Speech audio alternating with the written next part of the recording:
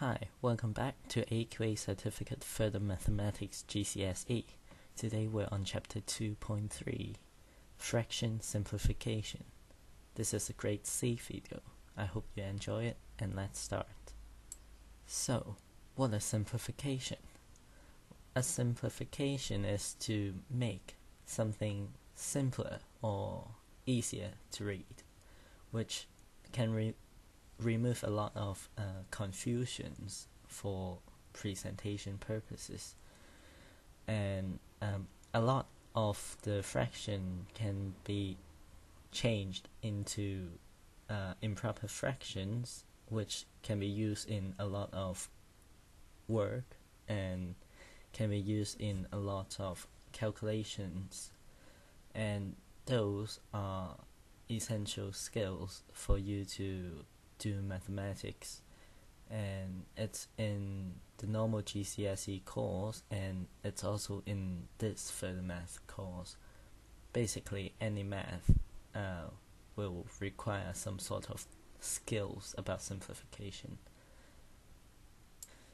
So, when you encounter a problem where you want to simplify a fraction like this, the first thing you ever do is to try and factorize, because there are ways to simplify things. If you have a set of things that cannot be eliminated, then you are pretty much stuck right here. But this is not the most simplified version.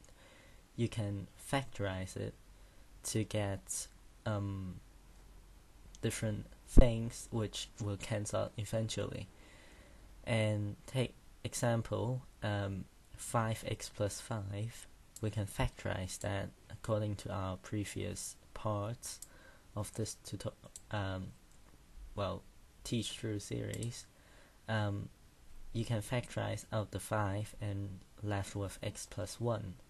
Similarly, at the bottom part, the denominator part, you can factorize it into x plus 1 squared, which will turn this complicated fraction into some sort of a easier fraction. And we normally illustrate this square as the square sign, but if you're not sure about how to manipulate squares, then you can write it in this form. They are exactly the same, it's just how you present your information. So now get your brush out and let's cross out some useless parts.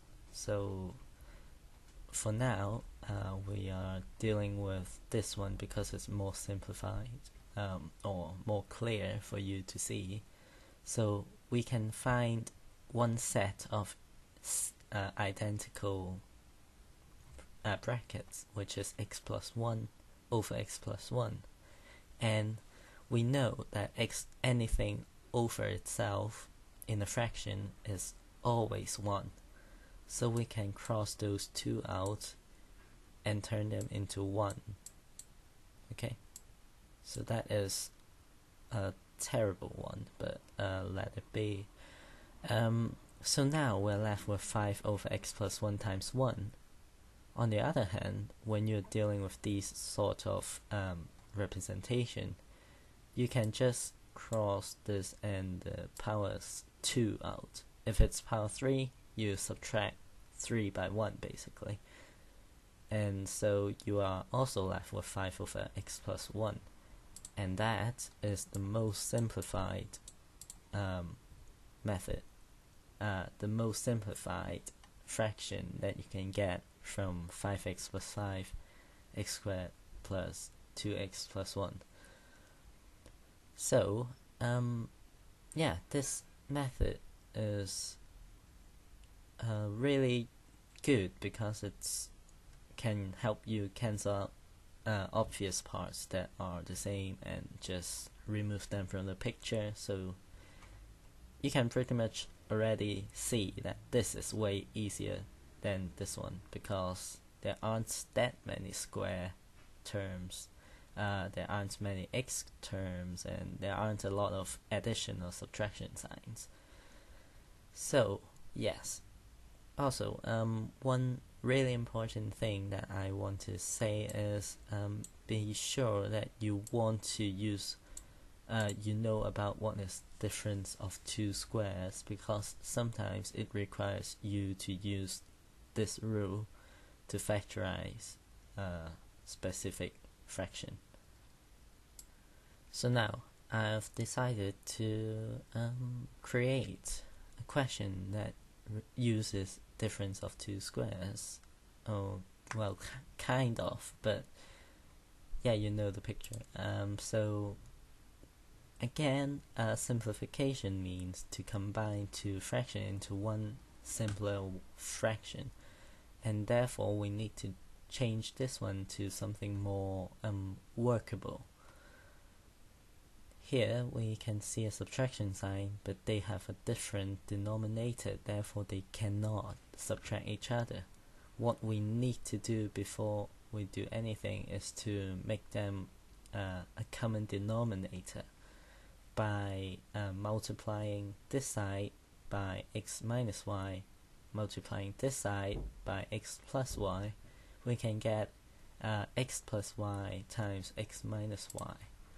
And because if you have done a multiplication to the bottom side of the fraction, you must do the same for the top side, and therefore you ended up with 5 bracket x minus y, because essentially we have multiplied the whole fraction by x minus y over x minus y, which is 1.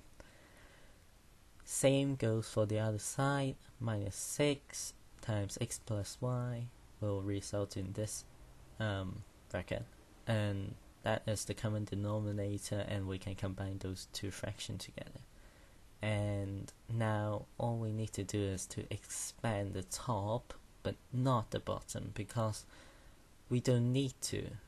We know that this is a difference of two square and there aren't much that we can do with it, so we'll just keep it like that.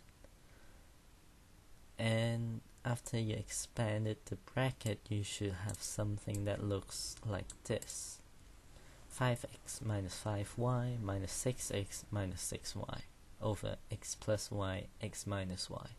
So that is what you get, and now we have to collect like terms. What do I mean by collecting like terms is where the variable given x and y as a variable, you have to collect them all into one group. So in this case we'll have 5x minus 6x as one group, then minus 5y minus 6y as another group. So we have collected the like terms, and now we have to calculate them. And if you have practiced, you will know that this is essentially 5 minus 6 times x, which is negative 1x or minus x. Then the other side is minus 5 minus 6, which is negative 11y. So you can get the fraction out like this, and that is the most simplified version that you can get for a fraction regarding combining two different fractions. It's the same for addition as well. So it's just first step, common denominator. Second step, do the same thing for the top numerator. Then third thing, collect like terms, and lastly you just calculate the result. And so that's it for the examples.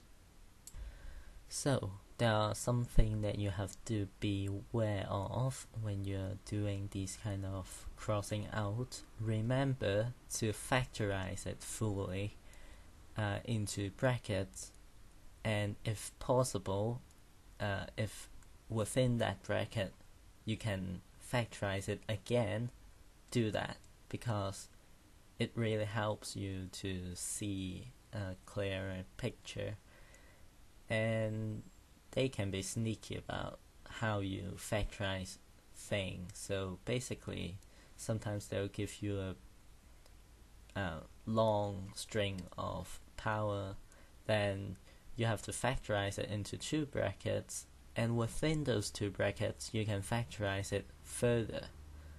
And if you didn't factorize those numbers further, then you will be stuck with the question because you haven't factorized fully.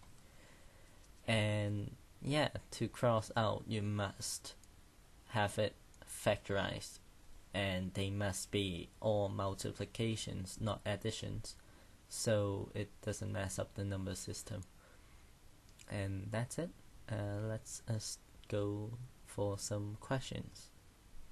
So I have made 4 questions for you to answer, and these are pretty similar and simple factorization and elimination kind of questions. So I think you'll be alright. So in the count of 5, I will show the answer. So 5, 4, 3, 2, 1. Alright, that is the answers corresponding to the questions, and I hope you get them alright. And yeah, that's it for this video. I hope you enjoyed it. If you do, leave me a like, helps me out a lot. And yeah, I'll see you next time.